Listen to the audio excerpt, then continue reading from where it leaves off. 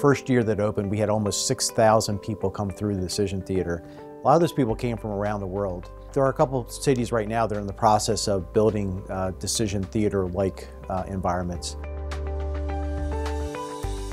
We've established basically a network of tools, a network of assets, all linked to supercomputing capability here in Phoenix, but also now operating in multiple locations.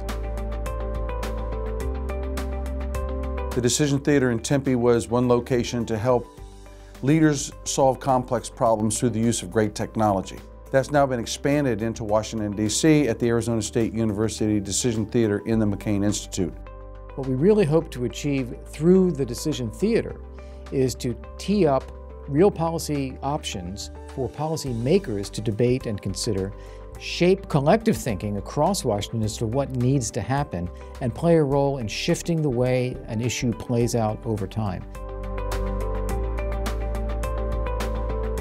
One of the areas we're looking into is countering human trafficking. How can we use modern decision technology to first understand the problem, map out solutions to the problem, and then to start to solve that problem? My work in human trafficking, specifically in sex trafficking, has people's stories in it, and it has experiences of our community and our law enforcement and our policymakers. And if we don't accurately tell that story, the influence that we have to change the way things are going in our world is really diminished. A large public event, like a Super Bowl, is a magnet for human trafficking. Traffickers flock to that because they think there might be a growing market there. We looked at sex ads and online ads, and we used Decision Theater to display the findings of the study.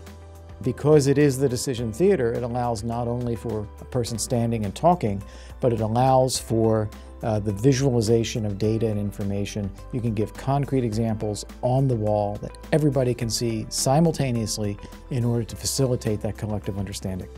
What our study found was that in 2014 in North Jersey as well as in Phoenix, Arizona, there's a consistent rate of sex ads and availability of prostitution, as well as a really high number in both cities of potential minors inside of those ads that are really concerning to us as a community.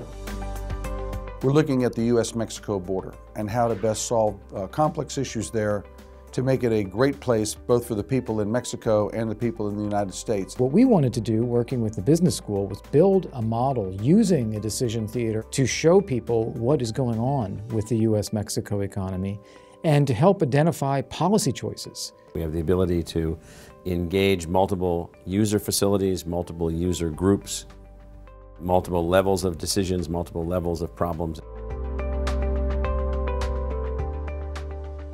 So if you are in the federal government and you go to a session aimed at making decisions about foreign policy, you check your electronics at the door.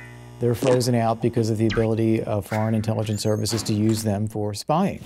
You have smart people with great experience sitting around the table with their papers in front of them, talking and debating an issue and making decisions about it. This is the 1800s. That's what people did then. We can do better. There are now 3 Decision Theaters in China. We're having conversations with some folks in India right now.